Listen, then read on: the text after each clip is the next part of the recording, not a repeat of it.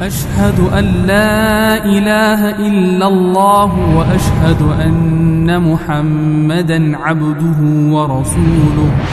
Rasulullah sallallahu alayhi wasallam emphasized on us that we should do it, and we should do it regularly. We should be consistent in doing it. Don't miss it, as he advised Sayyidina Abdullah ibn Amr ibn al-As radiyallahu anhu, that لا تكن مثل فلان, don't be like that person, فإنه كان يقوم الليل فترك قيام الليل, that he used to do قيام الليل, then he stopped.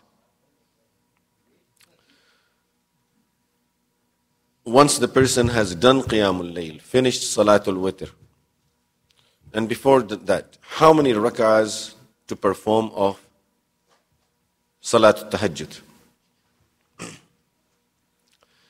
It's a long subject in the light of a hadith, but I would just explain it very briefly enough so that we can inshallah practice it as per the sunnah of Rasulullah sallallahu alayhi wasallam. Generally, Rasulullah sallallahu alayhi wasallam used to perform 8 rak'ah of Salat al-Tahajjud. This was his normal habit. 8 rak'ahs of Tahajjud and 3 rak'ahs of Witr, that is 11 rak'ahs. Now, when you look into the hadith, there will be a hadith that say that Prophet sallallahu alayhi wasallam performed 7 rak'ahs. Some say he performed 11 rak'ahs. Some say 9 rak'ahs. Some say 13 rak'ahs. Some hadith say 15 rak'ahs. Some hadith say 17 rak'ahs. And all of these are authentic hadiths that Prophet sallallahu alaihi wasallam performed these many rak'ahs. Very briefly and quickly so that we can understand why there is different narrations and different numbers mentioned in the hadith. Rasulullah sallallahu alayhi wasallam, as I said, generally he would perform 8 rak'ahs and 3 witr. So that's 11 rak'ahs. And as we talked about it earlier, that when he would start Qiyamul Layl, Salat al-Tahajjud, he would perform 2 short rak'ahs. So how many rak'ahs? If we include these 2 short rak'ahs, how many rak'ahs did we get now? 13 rak'ahs. Then sometimes he used to perform, after Salatul Witr, he would perform 2 rak'ahs sitting down. So how many rak'ahs did we get? 15 rak'ahs. So if you include these 2 rak'ahs also that he would be doing sitting down, that will be 15 rak'ahs. Then right after the adhan of Fajr, he used to perform 2 sunnahs. So that is 17 rak'ahs. So it all depends on which rak'ahs the Sahabi is counting. But this did not include the 7 rak'ahs or the 9 rak'ahs. Rasulullah sallallahu alayhi wasallam, in his old age, in the last days of his life, he cut those rak'ahs short, which means the qira'ah will be shorter too, and the number of rak'ahs went down also. So at some time, Prophet sallallahu alayhi wasallam would perform 4 rak'ah of Salat al-Tahajjud because standing and sitting was difficult. And as we studied yesterday, that he would be doing it sitting down, and then before the ruku, 30 or 40 ayahs before the ruku, he will stand up, and then he will go into the ruku and sujood. So now, in that situation, Prophet ﷺ cut the number of rak'ahs down so that he doesn't have to stand up and sit down too often. So 4 rak'ah of Salat al-Tahajjud, and then 3 rak'ahs of Salatul Witr.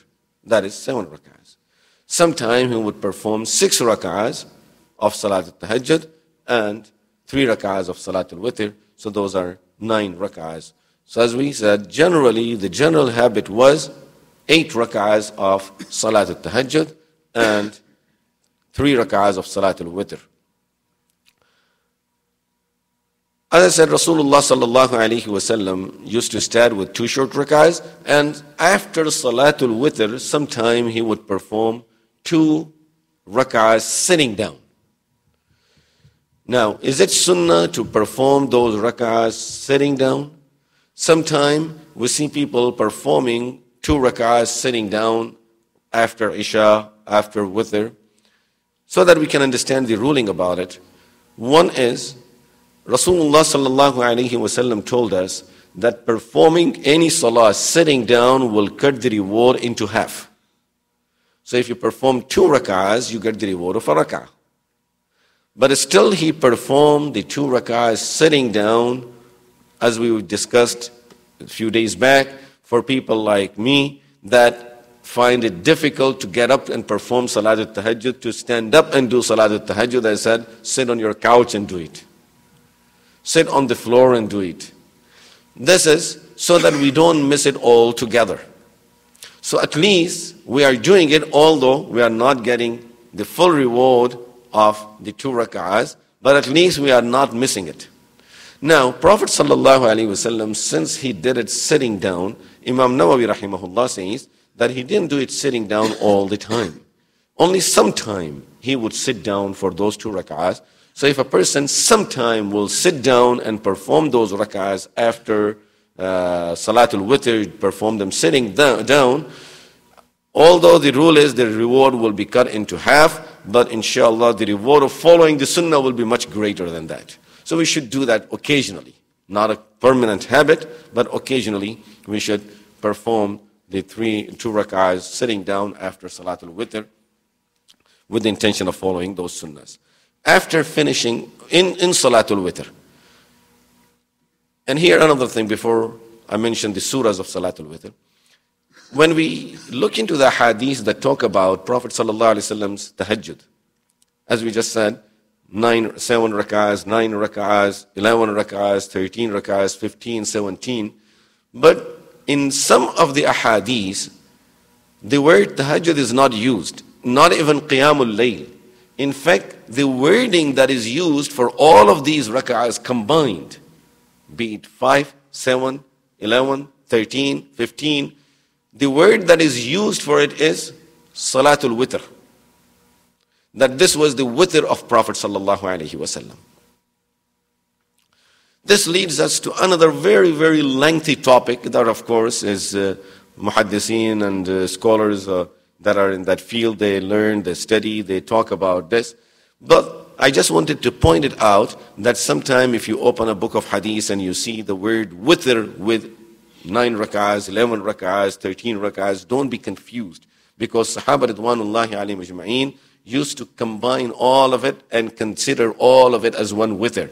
Although Prophet ﷺ is performing it in 2s. Sometimes he may perform 4 and 4 and 3, but generally in 2s and then 3 witr. But they would combine them and they would just name all of them Salatul Witr. So there should be no confusion.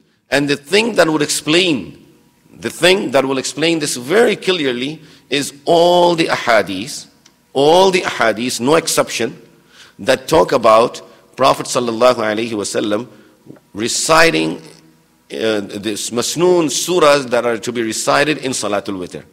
And they all talk about, in the first rak'ah, Prophet sallallahu alaihi wasallam recited Suratul A'la, Sabbih isma rabbikal a'la.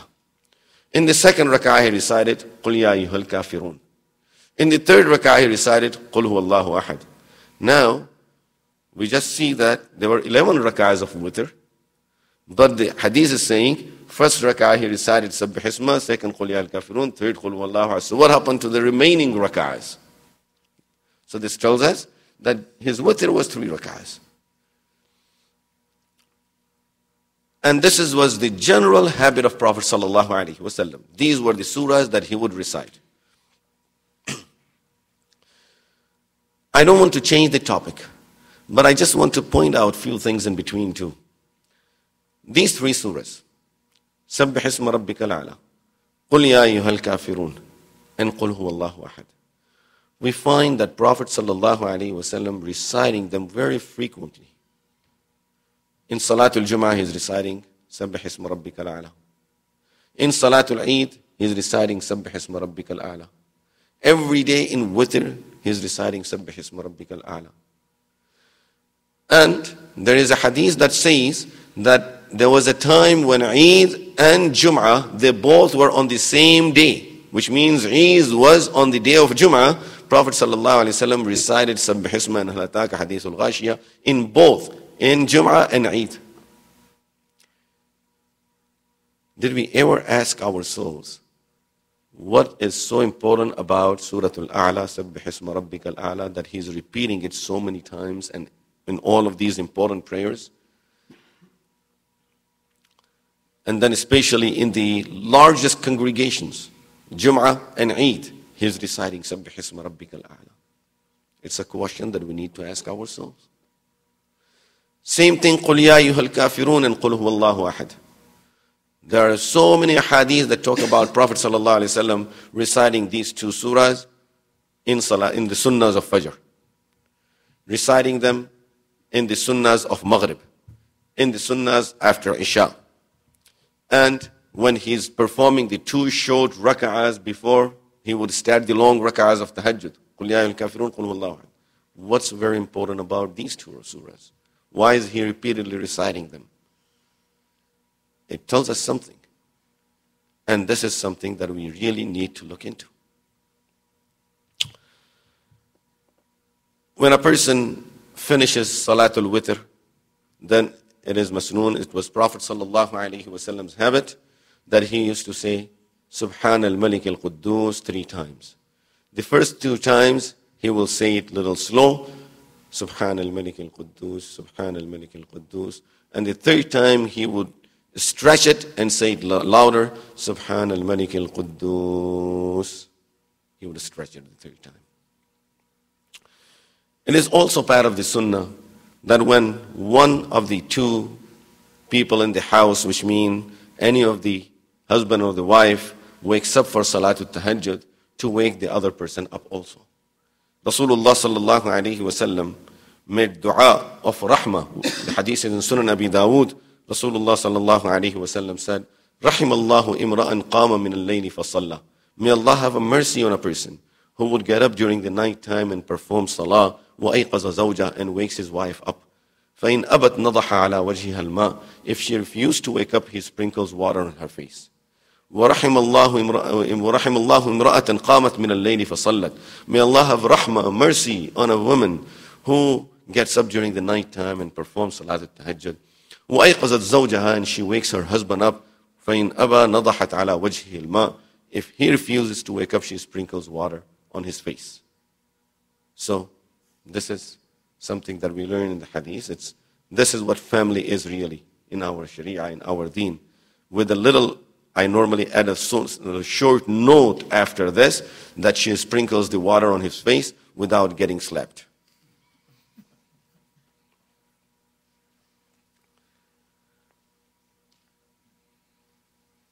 It was Rasulullah sallallahu alayhi wasallam's habit that if for any reason he was not able to perform Qiyamul Layl, Salatul Tahajjud during the night, then the hadith in Sahih Muslim that Aisha radiyallahu anha says, كان إذا غلبه نوم أو وجع عن قيام الليل. If some reason he slept over or he was sick and could not perform Salatul Tahajjud, then he used to perform it in the morning, would perform 12 rak'ahs before the time of Zawal. So before Zawal, he used to make up for what he has missed for Qiyamul Layl. Sometimes we even ask questions that should we miss the fara'id, should we make up for the fara'id or not? Should we make up for the sunnahs or not? Here Prophet ﷺ is making up for Salatul Tahajjud and teaching us that. The basic thing he's teaching us here is that a habit, that when you are of a habit of doing something, then don't give it up. Don't give it up. Don't allow your nafs to play these tricks with you that today you're sick. Say to your nafs, okay, you're sick now. In the morning you will be better, inshallah. So before you go to work, you have to pray 12 rak'ahs. Once we do this to ourselves, then inshallah our nafs will tell us, why don't you do 4 before you go to sleep? Rather than doing 12 in the morning. And maybe you remember the well-known story of Sayyidina Muawiyah radiyallahu anhu, that once he overslept and did not perform Salatul Tahajjud. A person who's used to Tahajjud never misses Fajr. When we oversleep, we miss Fajr. But a person who's used to Tahajjud, if he would oversleep, he would miss Tahajjud, not Fajr. So, Muawiyah radiyallahu anhu missed Salatul Tahajjud one of the nights.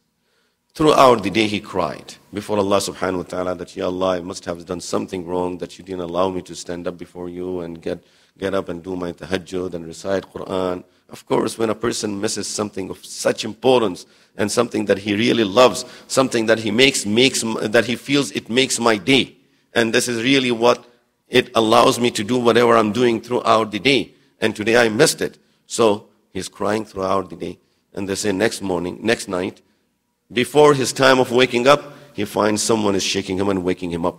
He woke up, there is a man that is waking him up. So he looked around, he said, who are you? He said, wake up, perform tahajjud. But who are you? He said, I'm shaitan. You are supposed to make me sleep, not wake me up. He said, no, yesterday you cried so much you got more reward. For people like you better get up and do tahajjud. This is when we really treat our nafs. Al-Hasan al-Basri rahimahullah, once he came home, he was extremely tired. So he says, he talks to his nafs, you don't want to pray tahajjud today?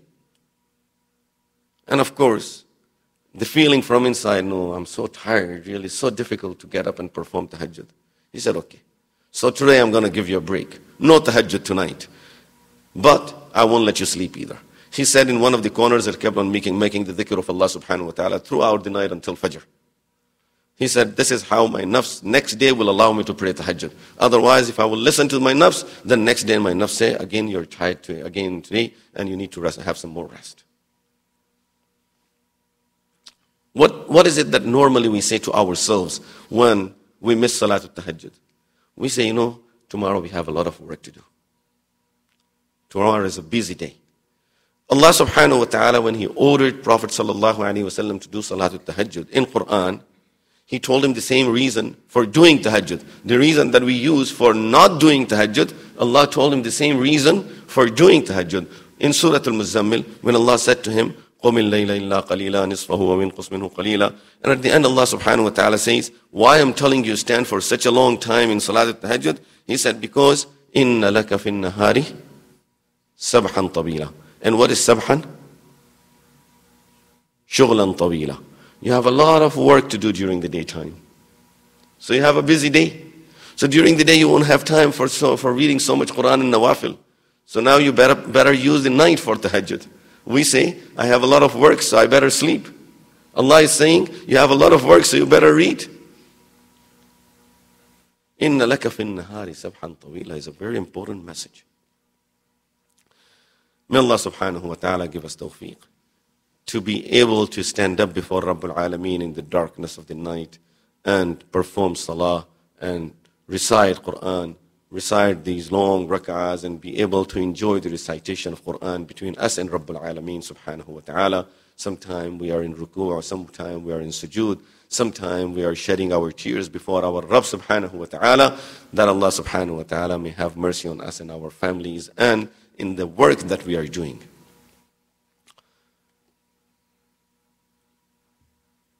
The question that we had the other day. What was the question? Why Allah subhanahu wa ta'ala said to Nuh alayhi salatu wassalam, La tas'alni ma laysa laka bihi ilm. So what will be the good answer? That is saying to him, don't ask me about something that you have no knowledge about. This is so that we can understand before I explain it. Many times, we depend a lot on dictionaries for understanding Quran. And this is really what many times gives us wrong information. For understanding Quran, knowing the language, knowing the grammar, all of this is important. But this is only a small portion of knowing the tafsir of the Quran. Tafsir is much beyond just knowing the language. Allah subhanahu wa ta'ala is not telling Nuh alayhi salatu wassalam, don't ask me about something that you have no knowledge about. This is not what really he's telling him. And it will be interesting for those who are familiar with Urdu, that you look at the Urdu translations of this ayah and look at the English translations. For those who are familiar with Arabic, look at the Arabic tafasir, short tafasir that explain this word, and look at the English translation. You would find that the English translation giving you a totally different meaning than what the other translations will give you. It's the lack of the language. It's the lack of the words in the language. That we don't have enough words that could really express the true Arabic meaning that Allah is telling us here. The word sa'ala in Arabic language is used for two meanings, not for one meaning. What are the two meanings? Sa'ala yas'alu su'alan means to ask a question. Sa'ala yas'alu mas'alatan is to demand something. Sa'ala sa'ilun bi'adhabin waqi'. Now, when you sa'ala, if you know the language a little bit, when you sa'ala, you don't ask bi, you ask an. But here Allah says, sa'ala sa'ilun bi'adhabin. And Allah subhanahu wa ta'ala is saying that what this person, who was An-Nadr bin al-Haris, came to Prophet sallallahu alaihi wasallam, Allah subhanahu wa ta'ala says what he did was totally wrong. If he came and asked about adhab, so many Sahaba asked also. Huzaifa radiallahu anhu used to ask a lot of questions about the ending days and about adhab and about Jahannam and those things. Allah subhanahu wa ta'ala was never upset. Prophet sallallahu alaihi wasallam was never upset. Why are they upset with An-Nadr bin al-Haris? He is not asking about the adhab. He's demanding. He's saying, why don't you bring the adhab? So Allah says, sa'ala sa'ilun. This man is demanding the adhab that is about to come. So Allah subhanahu wa ta'ala is saying to Nuh alayhi salatu wasalam, don't demand something from me that you have no knowledge about. And now go back to those ayahs and you would see really it wasn't a question, it was a demand. Why? Pay attention to the ayahs. Allah subhanahu wa ta'ala is talking about Nuh alayhi salam talking to his son. Everyone is in the ark. Nuh alayhi salam is talking to his son and is saying that, oh my son, come join us. And he said, no, I will go to the mountain and that will save me. قال لا عاصم اليوم من أمر الله إلا من رحم. Today no one can protect you from Allah's punishment except for those whom Allah will have his rahmah and mercy on. وحال بينهما الموج. And a wave came between them. فكان من المغرقين. And he was drowned. وقيل يا أرض ابلعي ماءك ويا سماء أقلعي. The whole thing is done now, isn't it? Allah subhanahu wa ta'ala says, I said to the earth, now start swallowing the water. وَيَا سَمَاءُ أَقْلِعِي. O cloud, you go away. وَغِيضَ الْمَاءُ وَقُضِيَ الْأَمْرُ وَاسْتَوَتْ عَلَى الْجُودِي. The ark went and settled on the mountain Judi. وَقِيلَ بُعْدًا لِلْقَوْمِ الظَّالِمِينَ. وَنَادَى نُوحُ الرَّبَّ. Now Nuh alayhi salam is calling on his Rabb. يا رب. فقال ربي إن ابني من أهلي. Oh my Lord, my son was of my family. What is the question here? Is this a question? My son is of my family. Is this a question? This is a statement. وَإِنَّ وَعْدَكَ الْحَقِّ وَأَنْتَ أَحْكَمُ الْحَاكِمِينَ. Your promise is supposed to be true. Your promise is always true. قال يا نوح إنه ليس من أهلك إنه عمل غير صالح فلا تسألني ما ليس لك به علم. What was the question? It was a demand. Ya Allah, why was my son drowned? Why was he drowned if he was of my family? Allah says, no, don't demand things that you have no knowledge about. Because there is no question that is being asked.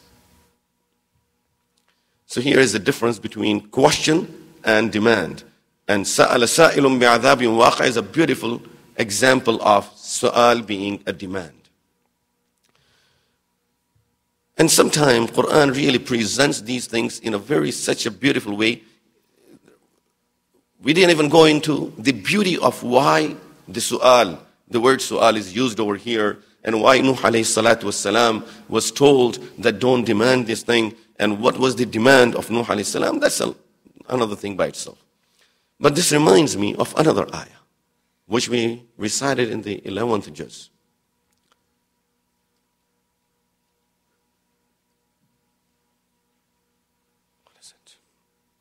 قال لهم موسى قال موسى أتقولون للحق. Keep on translating the ayah with me. You know the simple wordings. قال موسى. Everyone knows. Musa alayhi salam said, أتقولون للحق. Do you say about the truth? لما جاءكم. When the truth came to you. أسحر هذا. Is this a magic? So what did Musa alayhi salam say? Is he asking them or is he telling them? قال موسى أتقولون للحق. Musa alayhi salam said to Bani Israel, or to people of Fir'aun, أتقولون للحق لما جاءكم. Are you saying about the truth once the truth has come to you? أسحر هذا? Is this a magic? Was this the statement of Musa alayhi salam? Is he this? This is what he asked. He's telling them. This is a question. This is not qala. This is sa'ala. So what is it that Musa alayhi salam told them? Maybe go back to the translations and look at some of the tafasir, inshallah, and try to figure out what is it that Musa alayhi salam told them that Allah is trying to tell us over here. Sallallahu ta'ala ala khayri khalqi, Sayyidina wa Nabiyyina Muhammad, wa ala alihi wa sahbihi ajma'in, walhamdulillahi rabbil alamin. أشهد أن لا إله إلا الله وأشهد أن محمدا عبده ورسوله